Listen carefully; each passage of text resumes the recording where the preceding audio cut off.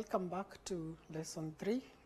We are going to look at expectation and variance of a random variable. These are properties that help us to determine the average value that is going to be taken by the random variable and the spread of the observed values from some point of reference, like the mean itself. So starting with the expected value, this is one of the most important things one would want to evaluate about a random variable, because it gives us the point at which the average of the observations are. For instance, you could be interested in knowing the average price of a computer. You could also be interested in knowing the average value of the number of rolls in a die. This value is found as the average of all possible values weighted by how much weighted by how often they occur, and these weights now are contributed by the probability.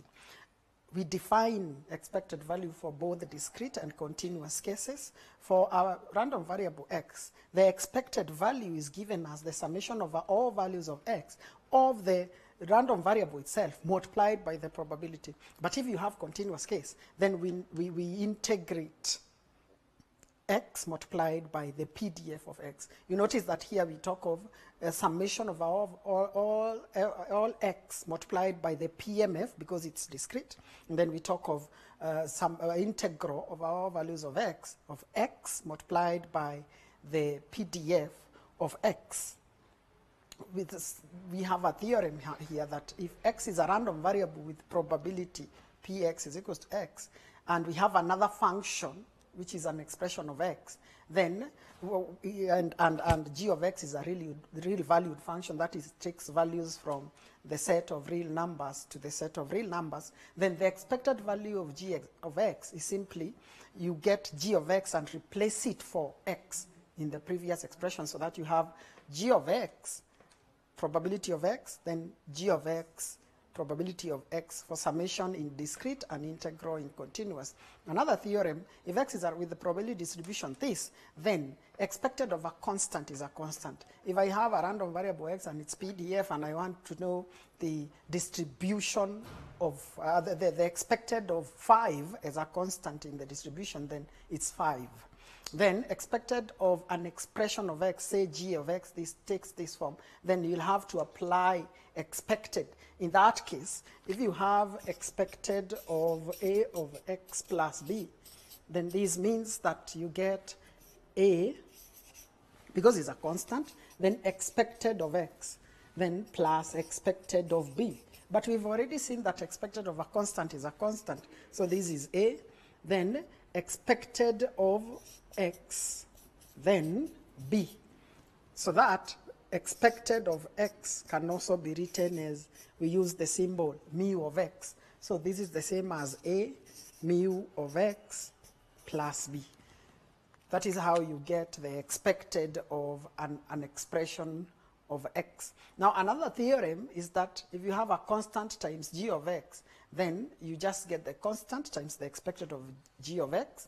And then if you have expected of a g1 plus b g2, where g1 and g2 are expressions in x, then it's just the same as taking a g of x times b g of x. And those proofs are expressed here. Expected of a means you get c, expected of c means c multiplied by the PDF of x, that is c, then integral over all values of x, of p of x. And we said if this is truly a PMF, then this is 1.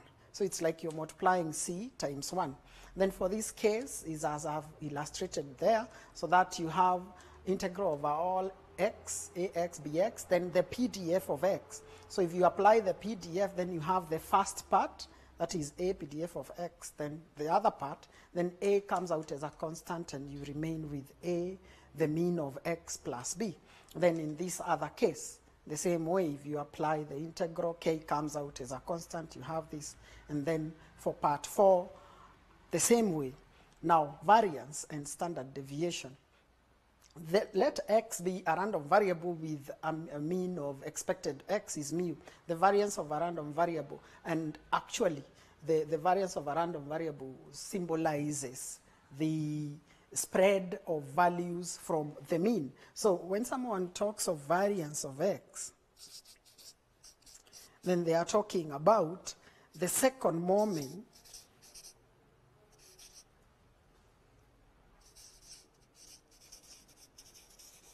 minus the first moment squared. And actually, the first moment is actually the mean. So variance of x, which is normally abbreviated as sigma squared, is simply expected of x squared. This is how we get moments. The second moment is expected of x minus the mean squared. And this can also be shown from, if you have expected of x squared of x minus mu squared, then this is the same as getting expected of x squared minus mu squared.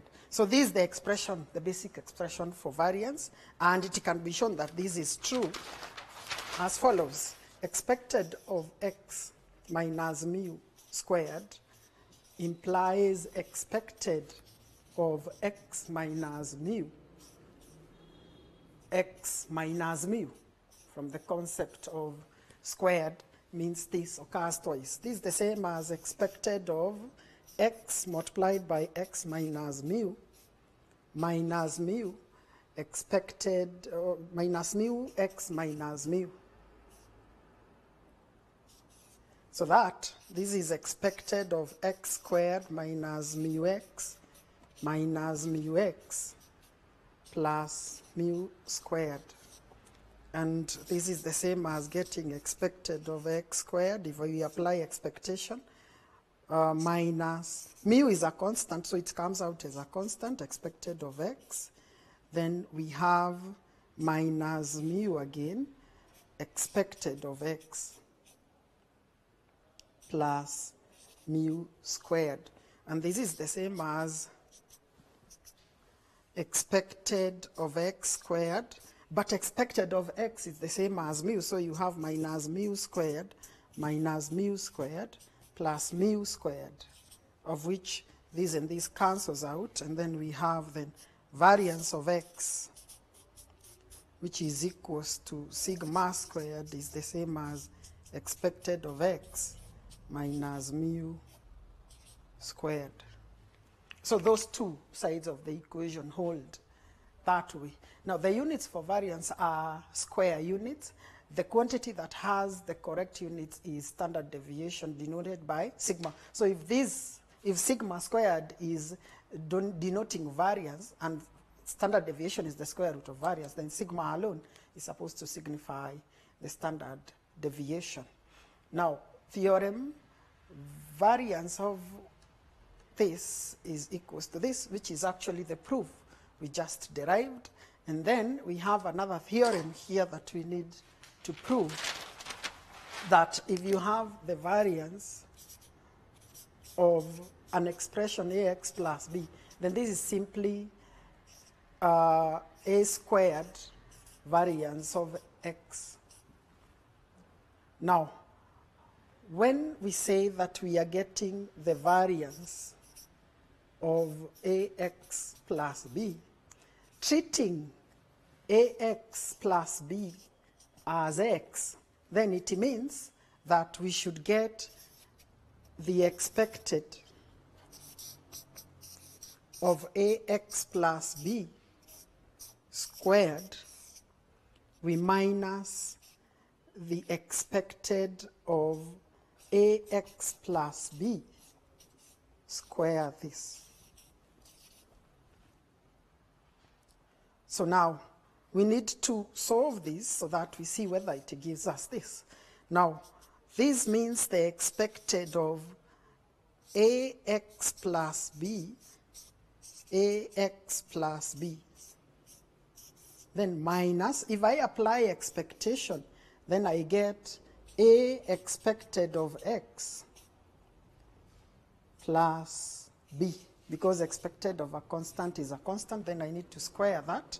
So from this side, then I have expected of a squared x squared plus abx plus abx plus b squared, then minus a mu plus b squared.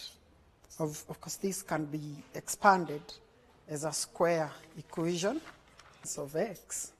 We've said that this is the same as expected of x minus expected of x squared.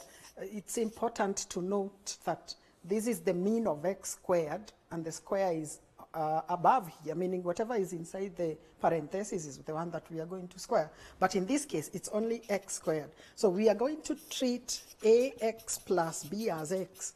And if we treat it that way, then variance of ax plus b is the same as expected of ax plus b squared minus expected of ax plus b, the whole of this squared. So that, then this transforms into expected of ax plus b multiplied by ax plus b, then minus we can apply expected inside first, so that we have a expected of x plus b, then we will eventually square this one. So that this, if we expand this, then we are going to have a squared x squared plus abx plus this and this becomes abx again, this and this becomes b squared. Then minus, now a expected of x is mu, so this is a mu, then plus b. We'll square that.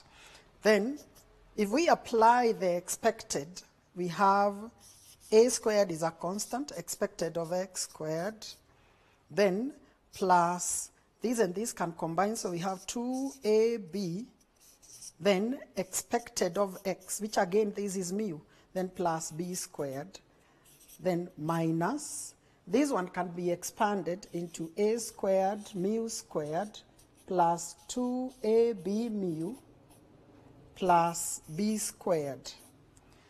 So that now we have a squared expected of x squared, then plus 2ab mu plus b squared minus a squared mu squared minus 2ab mu minus b squared. And some of these cancel out. This one cancels out, this one cancels out because they are the same thing. So we have a squared expected of x squared minus a squared mu squared.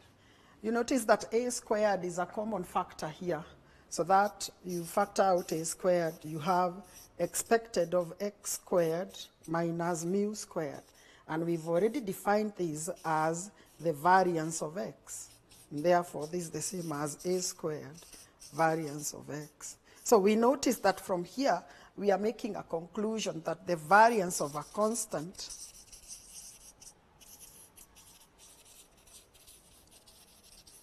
is 0. Anytime you're getting the variance of a constant, then the result is supposed to be 0. Now we have two remarks here.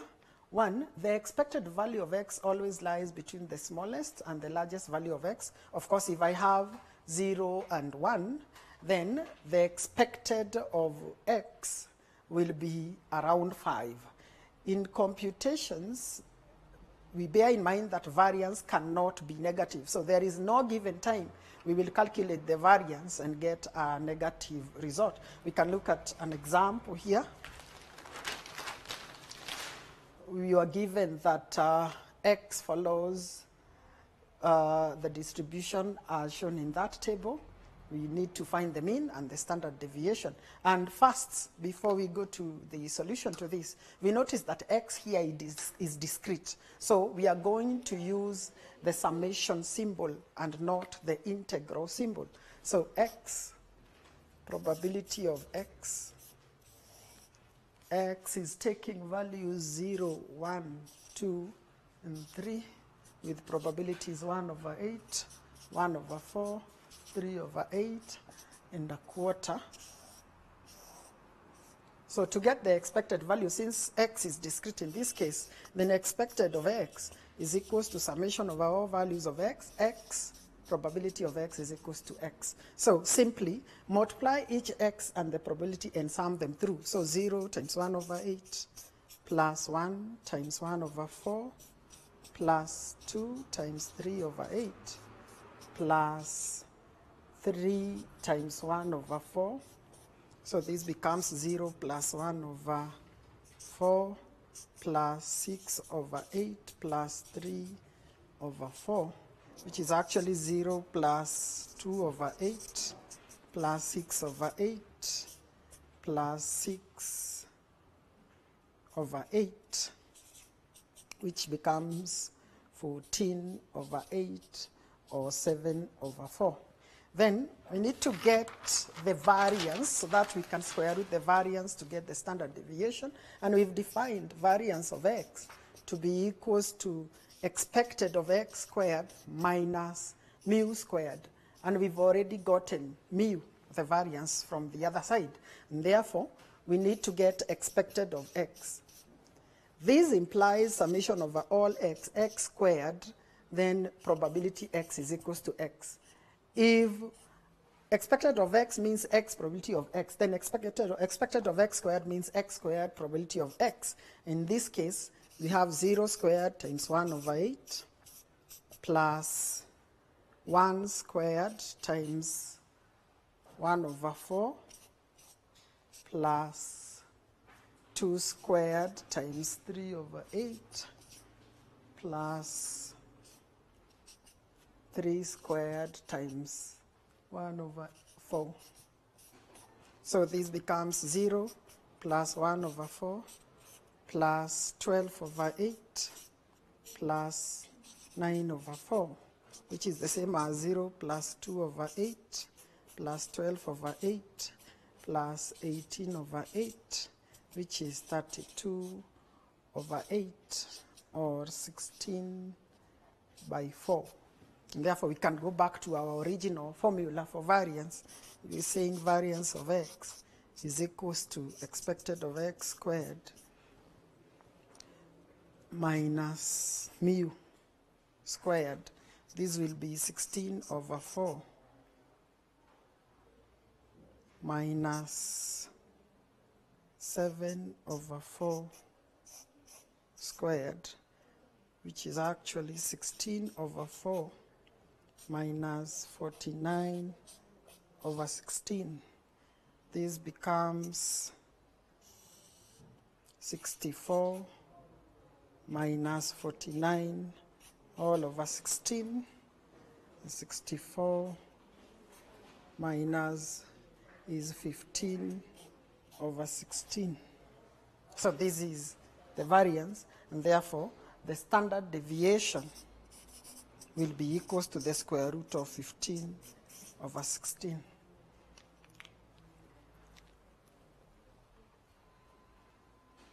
We have more examples and exercises for practice. And we can now look at the mode, the median, quartiles, and percentiles. So another measure commonly used to summarize random variables is the mode and the median. Mode is the value of x that maximizes the PDF. So the value of x for which f of x is equals to 0. So if you're given a PDF, say f of x is equals to a half of x, then if you're looking for the mode, then you need to look for a value of x such that 1 over 2 of x is equals to 0. And you notice that x is equals to 0, so the mode of this PDF is 0. Then the median is the value such that half of the distribution lies to the left of m and half to the right. More formally, we say that if there is a value m such that the CDF of x at m is 0.5, then m is the median. So it's like a value that divides the PDF into two equal halves. Then for the lower and upper quartile, then we'll be looking for a value, say Q1, such that the CDF is 0.5, and Q3 such that the CDF gives a value of 0.25.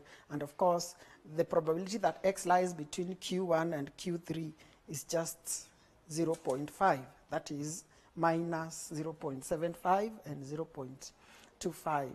Let's look at this example. A random variable X has the PDF given by f of X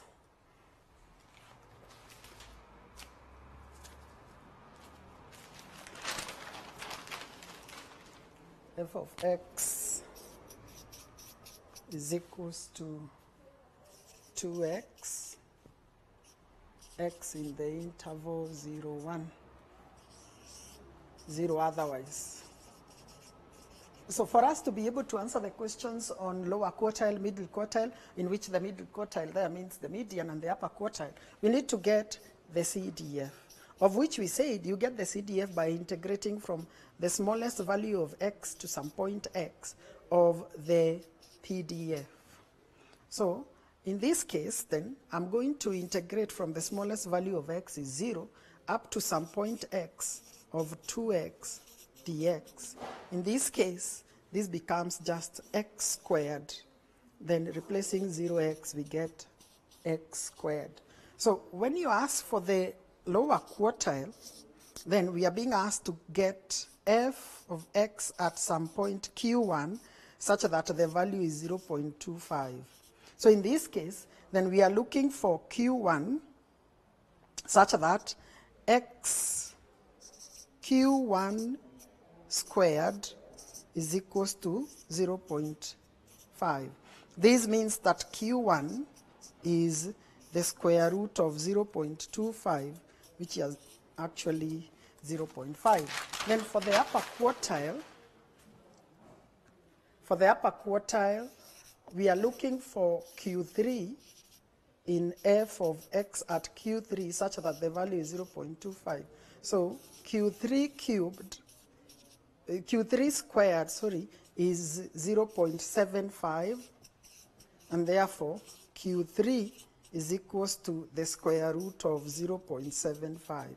And then for the median or the middle quartile, then we are looking for m such that f of x at m is equals to 0.5, and therefore m squared will be equals to 0.5, and therefore m is the square root of 0.5. That's how you get each of those expressions.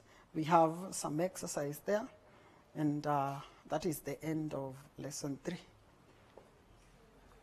These televised lectures supplement our robust online learning going on our MKU online platform. You can view more on our televised lectures via our online platform.